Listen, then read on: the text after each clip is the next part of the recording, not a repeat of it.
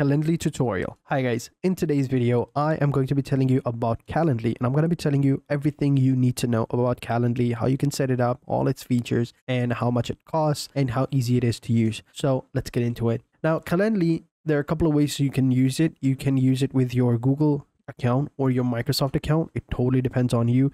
The sign up is going to be free, no need to go ahead and purchase it. There's a pricing plan, but we'll get into that at the end of the video, and it's pretty simple. There's a bunch of options. You can add your availability, connect conferencing tools, you can customize specific events, and share your scheduling link. Down below you can see a multitude of different applications that you can connect Calendly to, like Zoom, Salesforce, Slack, Teams, Outlook integrations. We also have this WebEx integration, HubSpot, and a bunch of other ones that you can go ahead and connect it to, and it's pretty cool. And yeah, let's get into it. So the sign up process is actually pretty simple. You can just simply click on the sign up for free over here, and then you can go ahead and sign up with Google.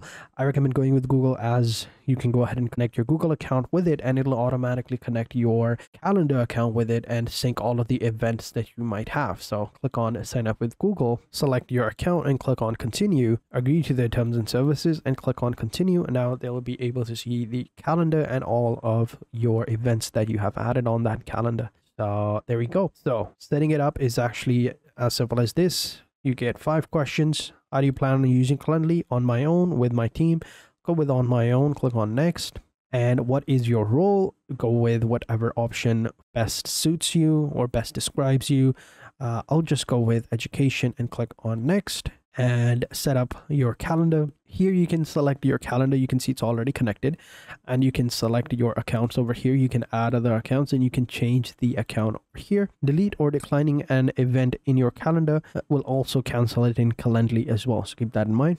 I'll check that and then click on next, and here we go. So these are going to be your week hours that you are available on, 9 to 5. You can go ahead and add them over here. You can add new intervals over here. You can copy and paste them as it is. Time zones are down below, and click on next. And now you can go ahead and select which option you want. You can go with Zoom. You'd have to connect it with Google Meet. Since we're already connecting our Google account, we don't need to go ahead and connect it. If we select Microsoft Teams, gotta connect it in person, phone call, whatever option you want. For now, we'll go with Google Meets. I'll show you how you can connect the other two later on. So we'll click on continue, and we are good to go. So here we go. So this is how it looks like. It's as simple as that. This is going to be a pre-made event that you can go ahead and see over here. You can share it, check it out, see it how it is, and it's as simple as that. On the left hand side, you will have all of your options, like for example events, calendars, meetings, availability. You have your contacts as well. You have your workflow, and application and integrations are going to be available here, and down below you have your routing, and here in the plus button you can go ahead and create events. So let's go over it one by one. So here in the events, this is already created, right? If I open it up, we can see it's a 30-minute meeting, 30 minutes one-on-one. We can view the booking page over here, copy it. We can see the date range, the location, and hosting as well, right? And if we want to create a new event, we just simply click on the plus button over here. We can create event types. The multiple types, there's a one-on-one, a group meeting, and a round robin, which means that one invite, and then it just goes one by one. The next person comes in, kind of like an interview, right? Between team members, you can distribute meetings between team members. That's what basically it is. You can see right here, this is the get started option, where you can go ahead and get to know Calendly. You can go ahead and schedule over here, perfect scheduling, automate meetings, use Calendly with a team and stuff like that. So we'll just close this up as of right now. And yeah, so let's go ahead and create a new option. We can see right here they have other options as well, like admin templates. These are one-on-ones and group templates, and more ways to meet. It's like a collective, one-off meeting, and a meeting poll, where you can go ahead and let invitees vote on a time and a place to meet as well. So it's pretty cool. Select whichever option you want. Let's go with a host meeting. We're going to invite multiple people over here. There's going to be a new meeting here. You can go ahead and name it, give it a new type. Let's say this is a team meeting, and you can go ahead and set the duration. So it's 30 minutes. Let's go with a custom, or actually go with an hour, 60 minutes. Location, here you could go with Zoom, phone call, in person, and if you select all option, we got more than option. If I select Zoom, we can go ahead and connect Zoom via this button right here, and we can select availability, invitee over here, so you can set a max invitee for groups. You can select over here, display remaining spots as well, and we can select the availability. But for now, we should be good to go. And then we just simply click on create. If we click on more option, we can see we got more options as well. So here we can see we got descriptions, limits and buffers, free busy rules, booking pages, invite forms, payments, notifications, and confirmation page as well. This is how it looks like, but I think this looks okay. In the description, we can set the description of the meeting, limits and buffers. We can set time buffers as well and set time limits. We can select rules and add them, booking pages and everything. Totally depends on you. So in the booking page, you can select team over here. This is going to be the link where you can see them. Start time is the increments over here, and you can go with automatically detect and show the times in which invitees time zones or lock the time zone best for in-persons. We can see the invitee form. You can create a form for invitees. So join the meeting, they can go ahead and fill out this form.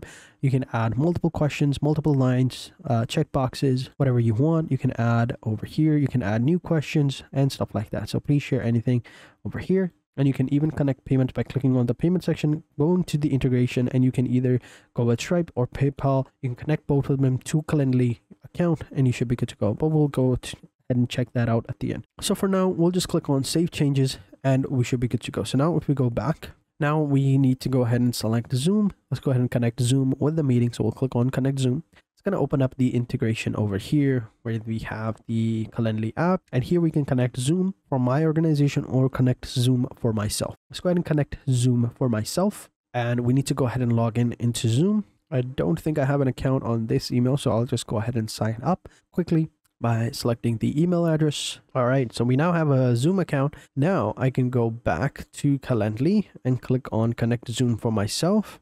Zoom is going to go ahead and authorize it. So let's go ahead and allow this app and click on allow. Give it a couple of seconds and Zoom is now connected to your account using that email, and set up Zoom as a location. Now we can go to events and manage integrations over here. So now go to the Calendly homepage, click on the gear icon for event types and select edit from the menu section, and from location select Zoom, and we should be good to go. So go to event types, and here we have the team meeting. Now we can go ahead and click on this settings over here, and over here we can also see location. We have Zoom available. Boom, we can now good to go. And that's how you create different meetings as well, and you can go ahead and connect your integration and Zoom account. So over here on the left hand side, you can see we have meetings. In the meeting section, we can see we don't have upcoming events or upcoming meetings. Here we can go ahead and switch the calendar between. Over here you can see that, and here you can add view event types, and you can see the meetings right here. So over here, upcoming, pending, past, due,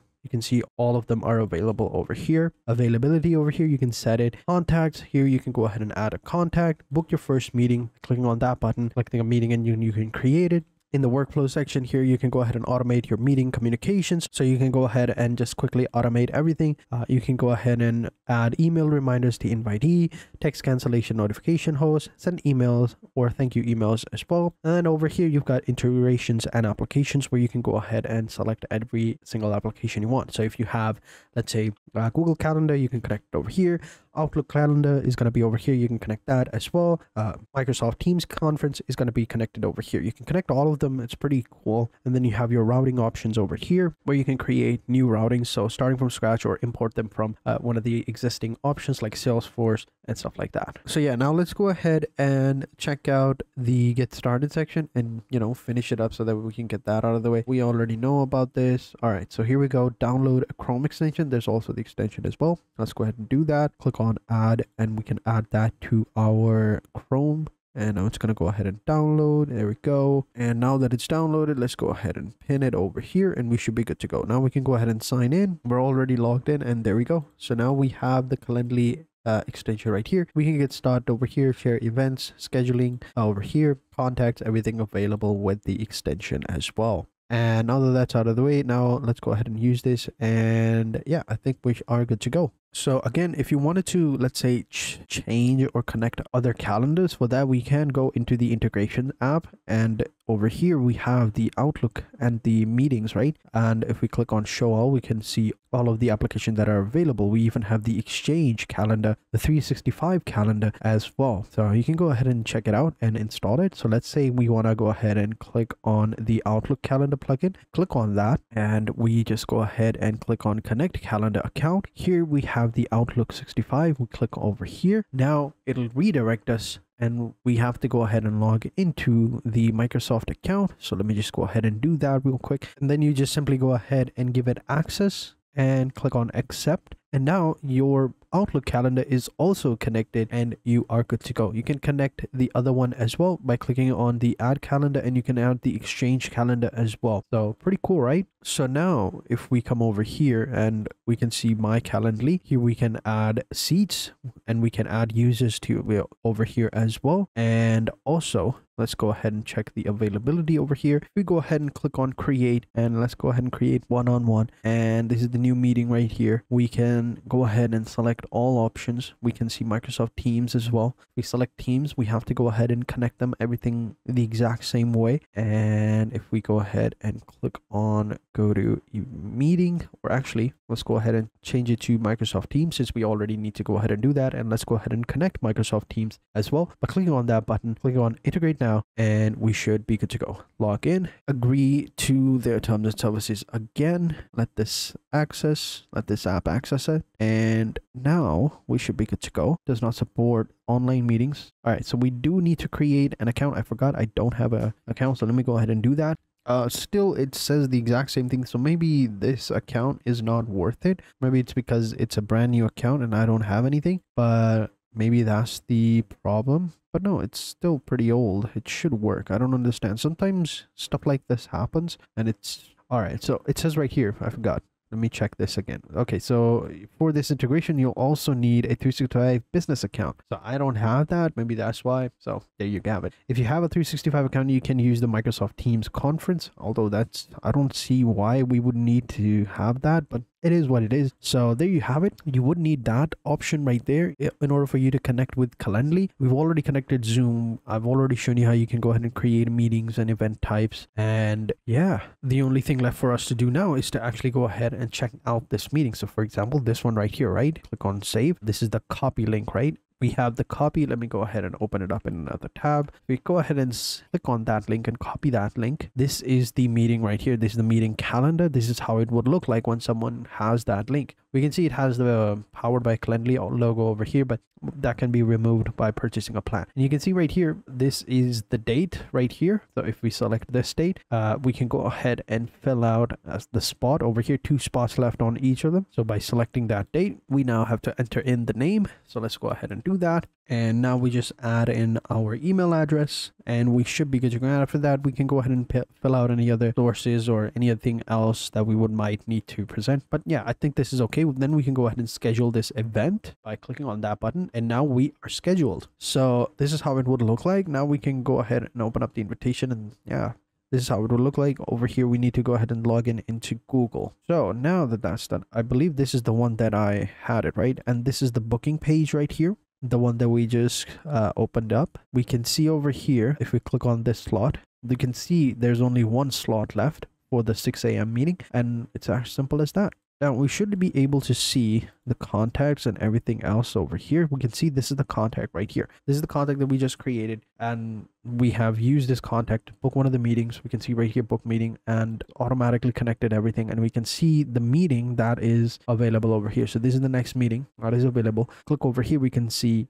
the details of this meeting right here. So everything is available right here, and it's pretty cool. So yeah, this is how it would look like when someone goes ahead and books one of the slots, and you can check them out over here. You can check out IDs, invitee emails, everything is going to be over here. Pending, pass, date range, everything is going to be over here. So pretty simple. This was all the information you needed to know about Calendly and how you can use it. And as I said before, it is free, but there is a pricing plan, so you can go ahead and buy it if you want to remove the powered by Calendly logo and maybe a few more options. So for that, let me just go ahead and show you. If we go ahead and click on upgrade plan, we can see see over here, these are the three plans that are available. We have the standard plan, teams, and the enterprise. The standard one is going to be $10 per seat per month, and the teams is going to be $16 per seat per month. This is of course billed yearly, so you do save up 20%.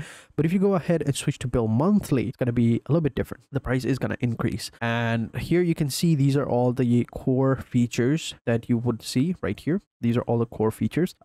Free, you get meeting polls in all of them. You get one-on-ones, only one-on-ones.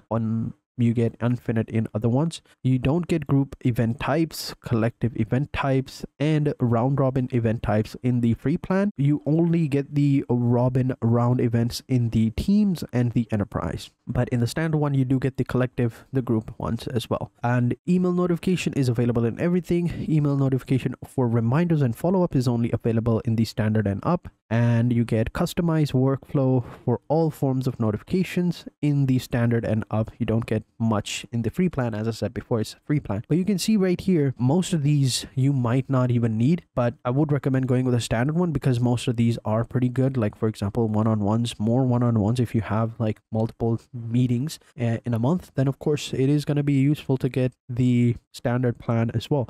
And right here, you get the customization options. You can see right here, you remove Calendly branding in the standard one and up, custom cancellation policy message, and custom colors when you embed Calendly to a website. So you can see right here, pretty cool stuff. These are the team tools that are available. You can see right here, branding for the entire organization is only available in the teams and up. You get analytics and insight in the standard, and create, sync, and lock managed events to distribute across the organization. You also get to integrate a few other options as well. Like for example, you get to connect multiple calendars. You can't do that in the free version.